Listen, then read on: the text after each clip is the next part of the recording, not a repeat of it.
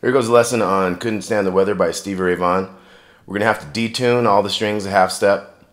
Everything's going to look like it's in D minor pentatonic. So our first riff is going to be this 5-3-5 in the A string. Then we're going to go 1, 3, the big E. So once again, that was. And then we're going to go. So that was 4 and 5 in the big string to the 3, and then 5-3-5 again. So all together we got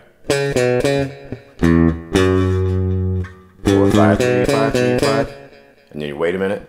2, 3, 4, 5. Back to the beginning. 2, 3, 3, 4, 1. Now this time, 3, 4, 1, 2, 3. 2 extra beats.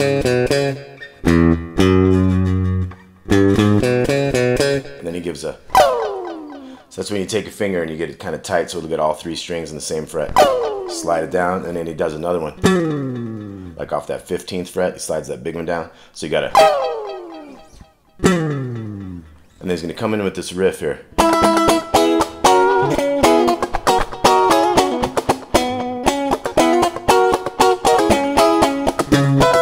And he always kind of mixes it up, but the basic thing of it is either both of these 13s or this octave of this 10 on the G string and 13 on the bottom, and muting the one in between, of course. It's like, so it's like you wait till the 1, 3, 4, 1.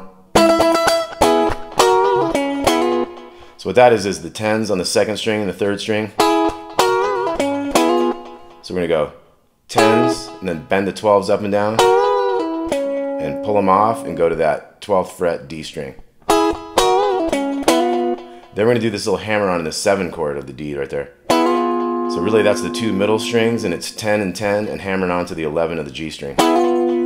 So we got 3, 4, 1.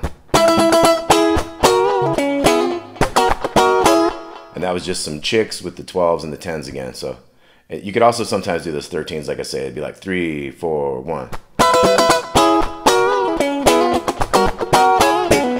Little pull off there sometimes, 12 to 10. Of course, he would do these things like all different all the time. The live versions are way different, and the little fills he does are different than the studio version and all that. So he has lots of different ideas. It's basically anything that sounds cool to you that's within that minor pentatonic kind of a sounding thing.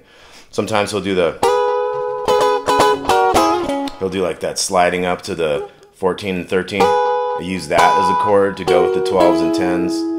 Sometimes he'll do quick stuff like that. So one more time, let's try that. 3, 4, 1.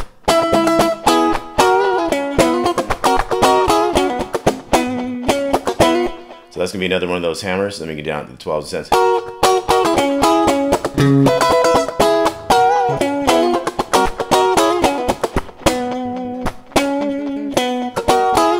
So in the studio version, he does that a couple times. Once earlier in the song and once later in the song. So that's really slow on the 10 and the D string, 12, 10, and then little chords like that.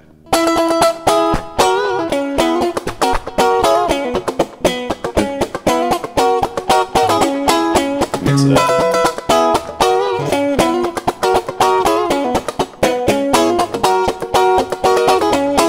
So he gets into a real choppy thing on those 12s before that first verse.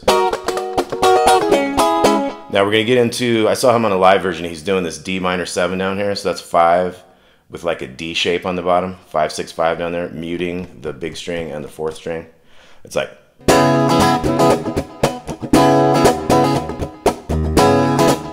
So it's like down, up, down, down, up. That's your verse. Now you could also do that here with like the 10 on the big string and these other 10s down below.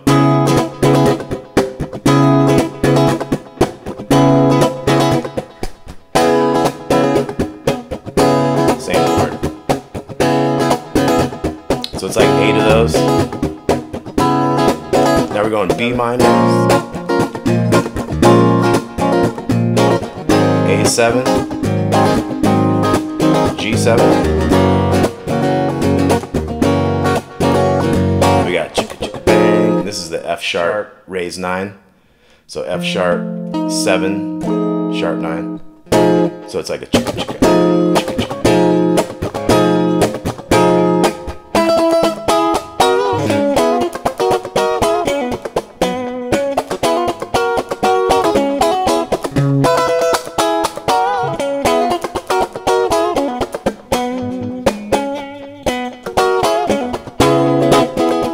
only two little fills there between the next verse.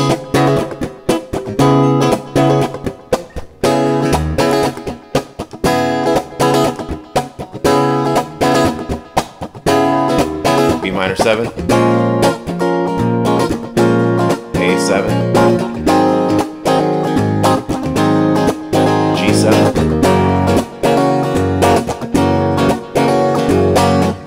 F sharp, raise 9.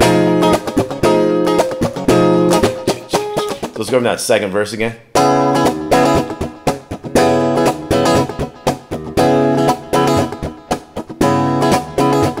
Eight of these.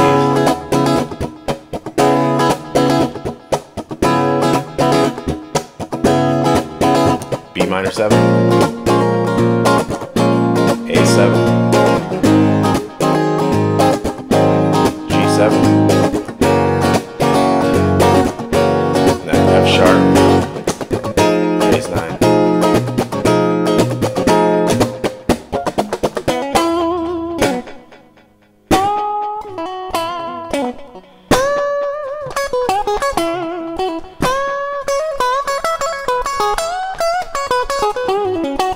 So that's nothing like what he's doing, but what he's using is the D minor pentatonic notes. At one point he gets into a little thing where he does that pinky below, and then he gets the pinky to both strings below.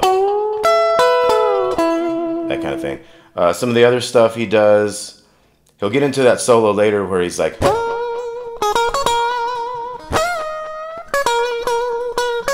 that's when he gets into those B minor and those changes there.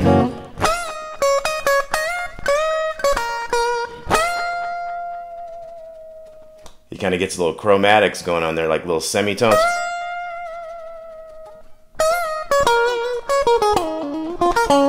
So it's good to practice all those kind of things, like you know, practice that one main note bend right there, bending into the 1 of that D.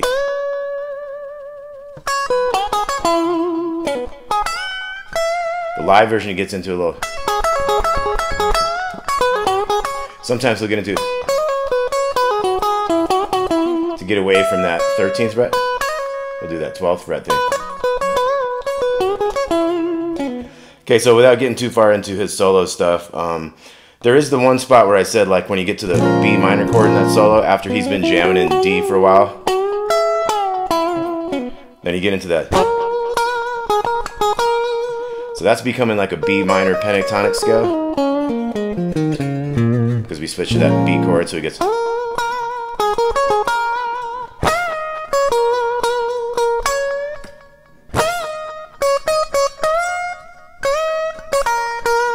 So he was really good at getting all those kind of, he could probably do that even with his first finger. Sometimes I'll move that back, get the proper strength on it, but you know, he had them strong fingers, boy.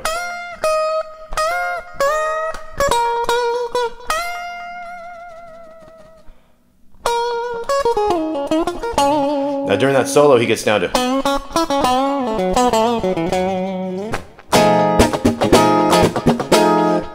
So one thing, let's also look at the intro here. So in the intro, it kind of starts out like.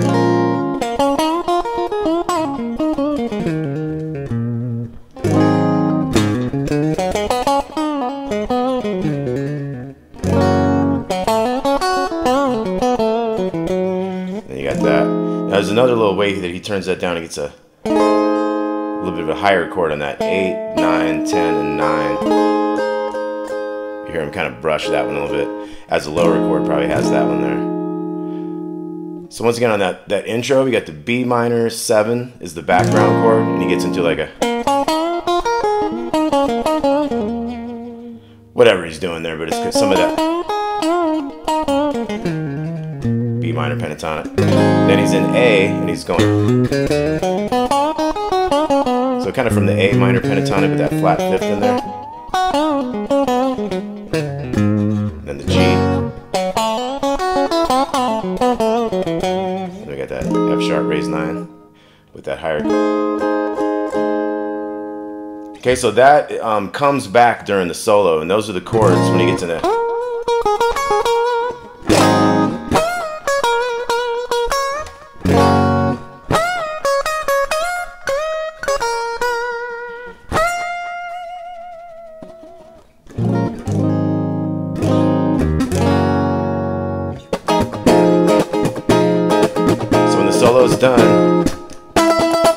Go back to that.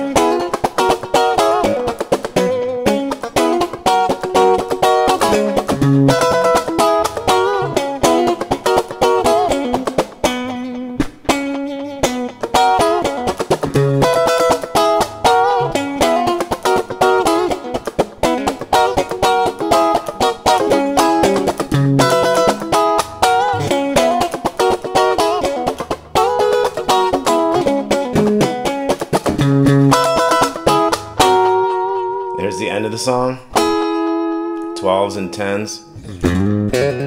Does a little trill on that C to D there. It's a little. So that's just going up our D minor pentatonic. Okay, so Couldn't Stand the Weather by Stevie Ray Vaughan. Let's go through those parts one more time. So we got our intro. So the very first intro is the B minor 7.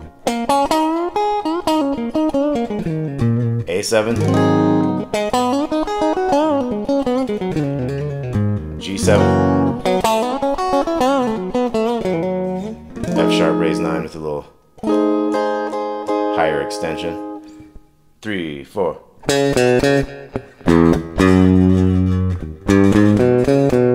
3, 4, 1. And that has a different low note there. That's F to G. Have F sharp. The next one has 2 extra beats. 4, 1, 2. 2, 3. And he's got his slides.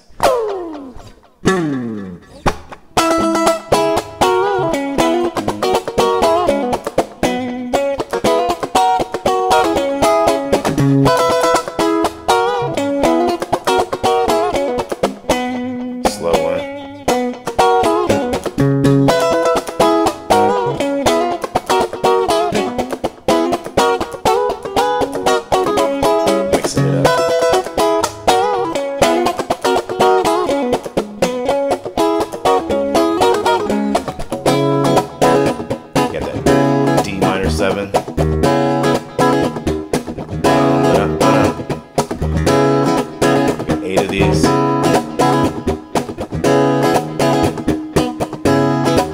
B minor 7. Twice. Down to A7. G7. Then we got hits on the F sharp thing.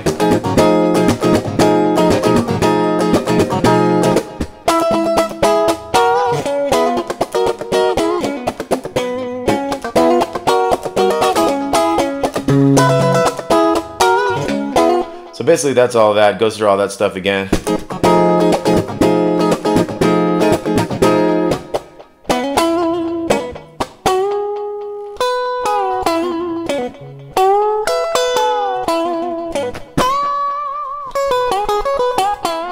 All that kind of stuff. So check him out, listen to his live versions, and listen to the record a lot to get ideas from what he's doing in there. Like I said, that next solo kind of gets into a B minor pentatonic when this chord comes in. And then